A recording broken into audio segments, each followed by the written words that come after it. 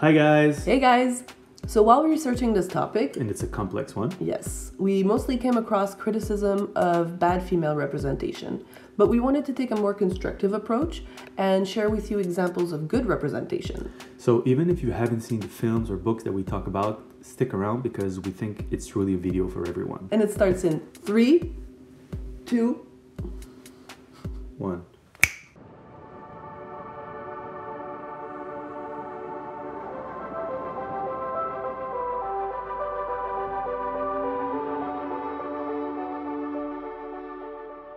For me, storytelling goes beyond entertainment.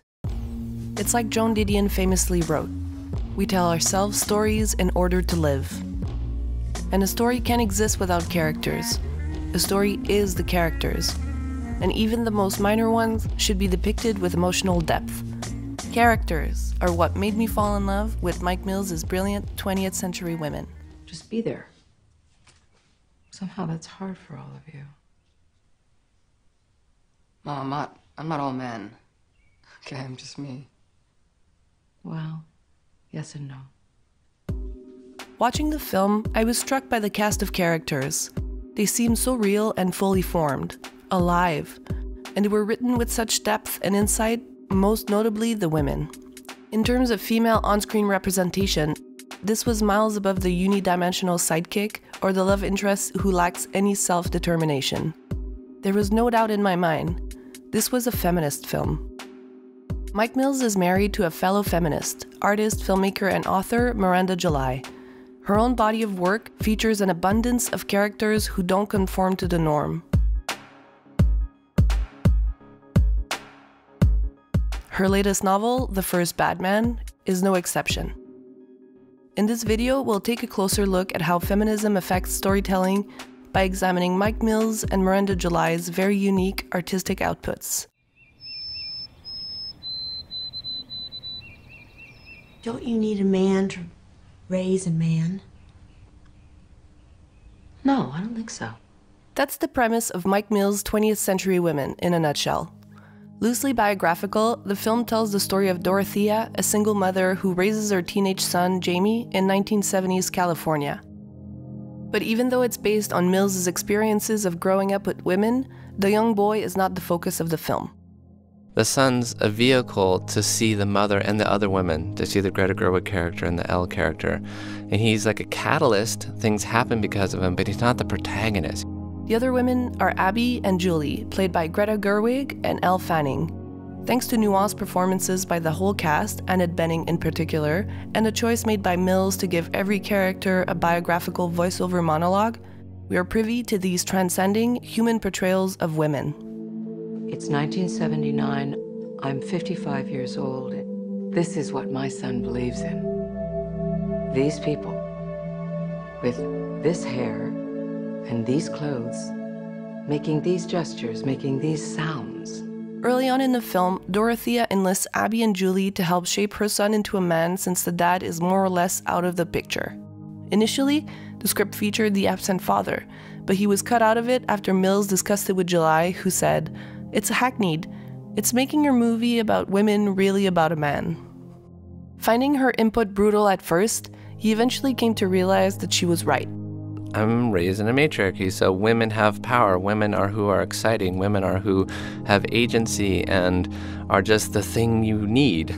The result is a film rich with artistic value that presents women in all their paradoxical glory, sometimes brave, sometimes fragile, always loving. And the men are just as many-sided, with characters that have an openness to experience. Your hair smells good.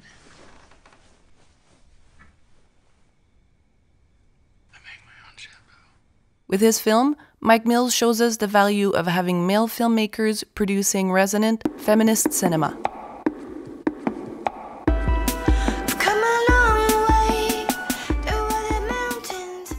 There's no normal in Miranda July's body of work. They came back and they petted me, and I accidentally made the sound that means I am the cat which is belonging to you. And while some people might dismiss it as being quirky for quirky's sake, I've always found that her refusal to conform was one of her greatest strengths. Every one of her unconventional characters captures your imagination because they're not like any other character you've ever known. Here's a synopsis of July's novel, The First Bad Man. A middle-aged woman who lives alone with all of her hang-ups is forced to take in this young, blonde bombshell. At first, they have a very antagonistic, violent relationship. Then, the relationship changes. They somehow become friends. Then the relationship changes again. One of them has a child. The two women decide to raise the child together. Then, the relationship changes again. They start sharing a beautiful sexual intimacy and they become passionate lovers. And then the relationship changes again. They split, one of the women leaves and the other stays to raise the child. It's all described in touching detail by the deeply imaginative mind of Miranda July. Interviewed by Carrie Brownstein in Interview magazine, she talks about the book's gender dynamics. Much of the book is about the fantasy world and about how gender is up for grabs in your own secret fantasy life. Like people who would not be using the word gender or thinking about gayness or transness may actually, without even thinking about it, be not their own gender in their inner world. So I was trying to go as far as I could with exploring that without ever using the politicizing words that we're used to. July's attempt to explore these concepts apolitically is what sets the novel apart. It's an experience in openness and imagination. If Mike Mills's film was a love letter to women, Miranda July's work is a deep dive into the feminine mind and into the human mind as a whole. Now, representation of women in fiction is a feminist issue that's been around for a long time.